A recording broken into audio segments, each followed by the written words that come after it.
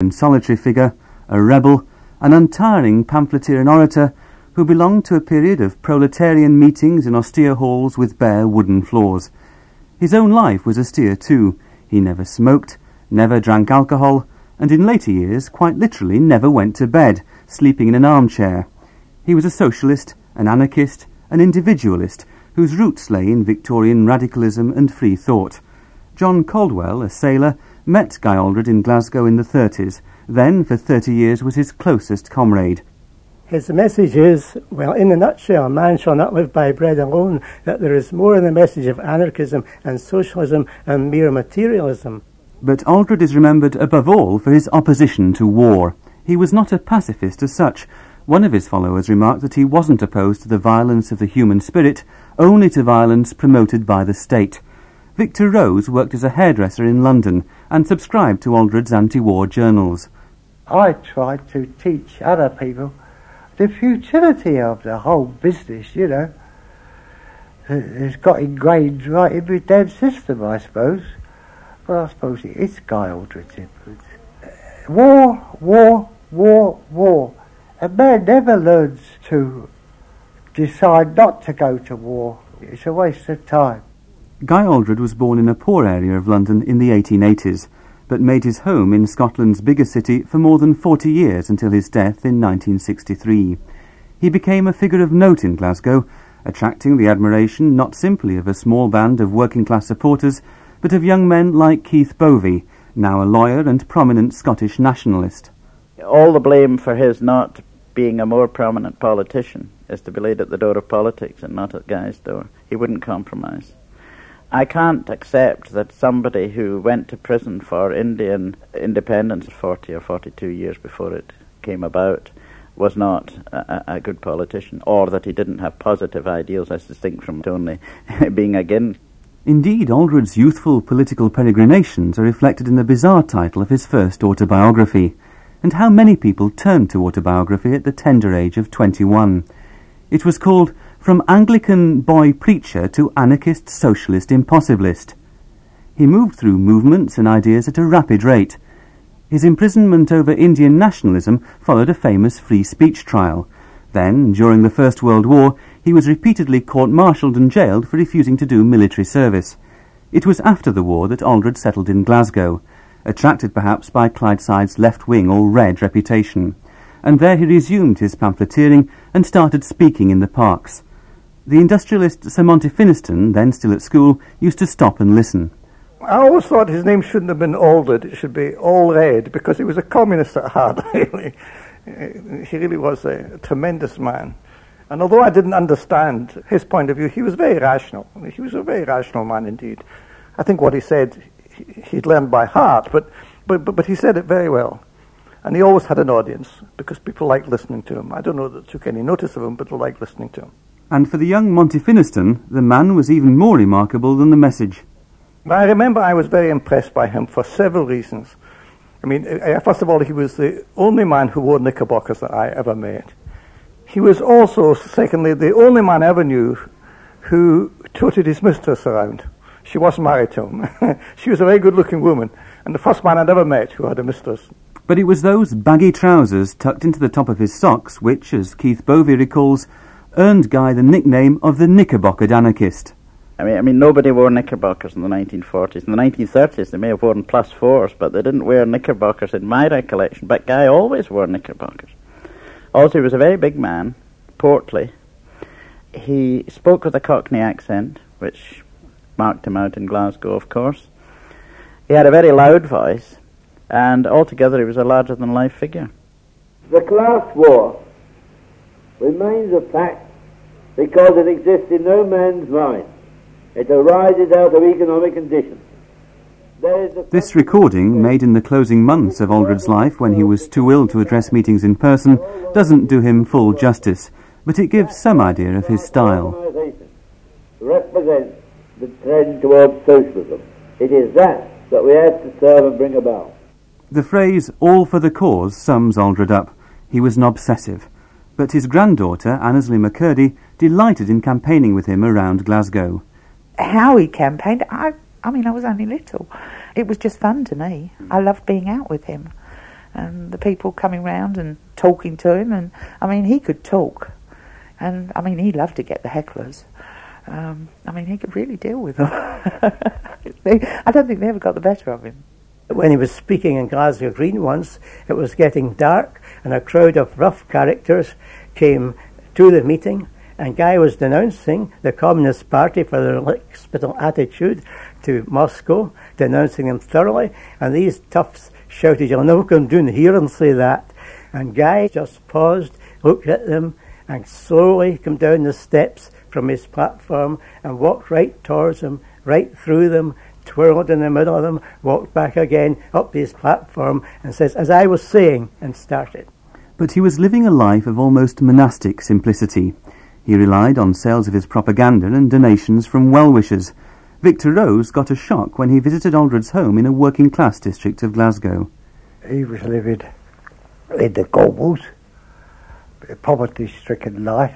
He was obviously dressed in other men's clothes. From my point of view, it was a rather pitiful sort of situation.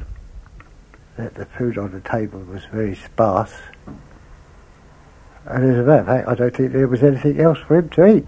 But he was a soft-spoken man, and had rather soft type of eyes, and very persuasive in his manner. Aldred's politics are not easy to capture in a couple of sentences. He described himself as an anti-parliamentary communist, but stood unsuccessfully for Parliament on several occasions and had no time for the straitjacket of the Communist Party. He was an anarchist, yet he quarrelled with almost every other anarchist of note. Keith Bovey says Aldred could never play second string. I think he probably sometimes was just so extremely particular on fine points that in a way he couldn't get on with anybody. He was constantly having to start his own movements because he had exhausted his patience with the reprobates and the movements he was in. When the Spanish Civil War broke out in 1936, Aldred probably had fewer than 50 active followers in Glasgow, though his papers and pamphlets sold in their thousands. John Caldwell took responsibility for organising Aldred's propaganda work. A typical day was for me to get up and eat my breakfast of 2 halfpenny rolls and then go down to Guy, find that he was already out of bed. And then I would go down to his little office which he had in Queen Street. This was just a room with no electric light or heating in it. I would go down there and hold the fort while the Guy would sit down and write, usually articles on the Spanish troubles. And then we would set out for our propaganda mission for the evening.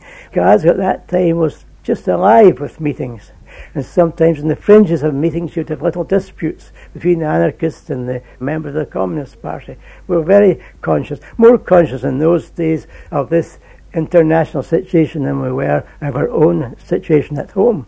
Although Aldred and his followers supported the Spanish left in their fight against Franco, they refused to take any part in the wider conflagration that soon engulfed Europe.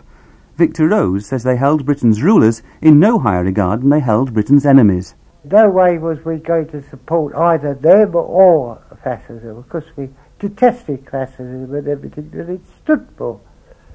But you can't have your cake and eat it too. If you take up an attitude where you're opposed to war, and then at the first rattle of the sabre you forget your socialism. And I couldn't forget my socialism. I went and stood for what I stood for. And since I've been possessed with that idea for years and years and years, you can't expect me suddenly to change over and put on a uniform and go and fight for king and country, which I didn't believe in at all. Victor Rose not only refused to fight for king and country, he wouldn't even dig potatoes to help the war effort. He spent 15 months in prison. Guy Aldred was too old to be conscripted and so was spared another war in jail. But he helped other conscientious objectors to present their case to be exempted from military service. One of his collaborators was Gordon Stott, now Lord Stott, who in later years became Scotland's most senior law officer. He appeared for them in the Glasgow Tribunal, in the local tribunal, and then if they failed there, he sent them through to me, and I appeared for them in the appeal tribunal. He saw them and arranged them and helped them and advised them as to what sort of case they had. I think he did quite a lot, I'm sure he did, for individuals. A lot of them said to me that they were very grateful to Aldred for the sort of work he did for them in Glasgow. After the war, Aldred was no longer quite such a celebrated figure, but the pamphlets and papers still appeared, And there was also a shop and printing press in the centre of Glasgow, which is where Keith Bovey first encountered Aldred. He wanted anybody who would to go in and talk to him, and the neighbourhood kids went in and talked to them, and he patted them on the head and gave them halfpennies or sweeties or something or another like that. So people did go in, they used it as an advice centre, what today would be a legal advice centre. Of course, it was populous, that area of the city centre in those days, populated by poor people, and they went in and he helped them. And if you did just once pluck up courage to go in, then you got a paper or a pamphlet and you got an invitation back. And he would say, "Oh, it's Comrade Bovey, come in." He always called me Comrade Bovey. You had a wonderful welcome every time you went. Another who patronised what she remembers as a small, dingy shop was Maria Fife, now a Labour Member of Parliament. It was just an absolute goldmine of interesting little pamphlets and booklets, some of which I still have in the house. I've been unable to let go of them. But the political message of Guy Aldred's pamphlets was not so well received. I didn't take to them. I was reading widely among all the writers in the Labour movement, and it didn't grab me. I felt some of his own egotism came through the writings, and I could also see that since he had so signally failed to gather any significant movement around him, that clearly he had to be going wrong somewhere. In the late 50s, Aldred had just a handful of followers. His journal, which once sold in tens of thousands, was reduced to a circulation of perhaps 2,000. Donald Dewar, Labour's Scottish Affairs spokesman in Parliament, recalls a rather sad and bedraggled figure. Guy Aldred was a very familiar name. I suppose that might be some sort of a tribute to the past, but the present had faded very badly by then. Certainly much a figure in decline, and certainly not in mainstream Glasgow politics in any sense. By the time I came along, he perhaps had a certain resonance as a man who had a certain courage, because although clearly every tide was running away and he'd been left stranded, he still, kind of a certain magnificence, maintained his rather unlikely political position. Was Aldred dismayed that a life's labour had brought his vision of socialism no nearer? John Caldwell. He would not be depressed by that. And when I approached him on that, he says to me, "You don't believe in revolution because of how they feel, how they think, how they act. You believe in revolution because of how you feel within yourself. You are a revolutionary. You feel this way. What the other people feel does not matter."